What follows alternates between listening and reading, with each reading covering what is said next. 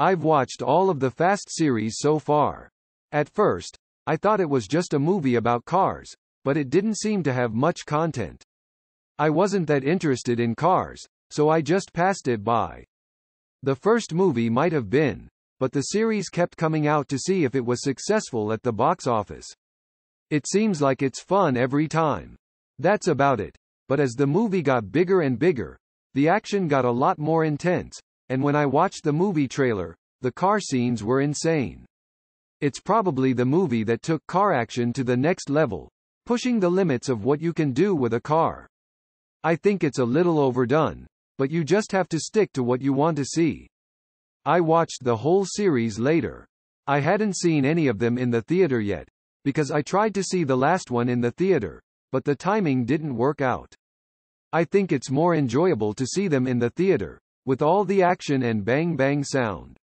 This time, I could have missed it because of the timing, but I saw it in the theater. I understand that they are going to end the series now, so I had to see it in the theater even more. As the series comes out, the content is somewhat predictable in some ways every time. There is nothing special. The action that goes beyond that is the fun of watching this movie. Above all, it's a movie about cars, so it's a movie about tension. It's a movie where speed is very important because it's a car, and it's a movie that shows that very well. However, this time around, Fast X Ride or Die was a little disappointing in that regard.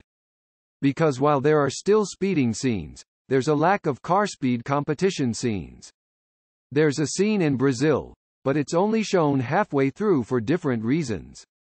It's a purely car-based speed competition, and that's what the movie is all about, and that's what I've always looked forward to as the movie has progressed. But now it's more about the chase and the chased car scenes. And then there's the theme that runs through the series, which is family. It's always about family and protecting it to the end. You'll go to any lengths to save your family. Family here is not simple. It includes friends who have gone through so much that they would die with you.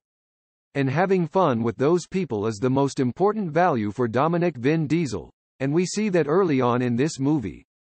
There's even a line in the movie that says you have a family if you have a family. The scene from the heist in Brazil is shown again, and the only difference is that Dante Jason Momoa, who was completely invisible at the time, is there. He vows revenge for the loss of his father to Dominic. He almost died himself, only to be brought back to life. That's what this installment is all about, Dante's revenge on Dominic's family.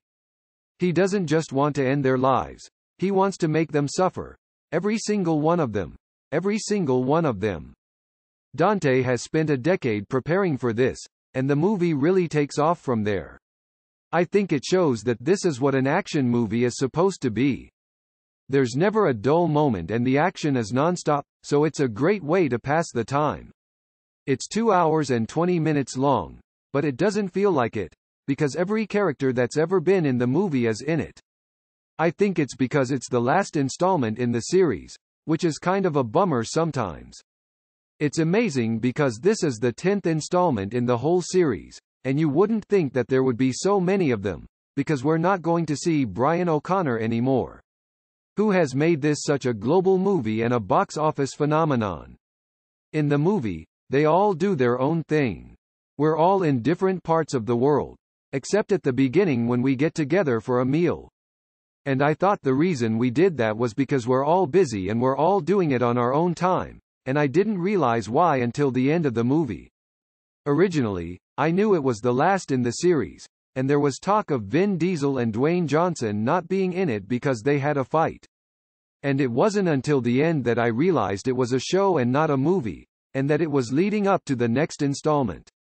I think it's a two-parter, where they go through their own struggles in this one, and then they all meet up in the next one to defeat the final villain, Dante.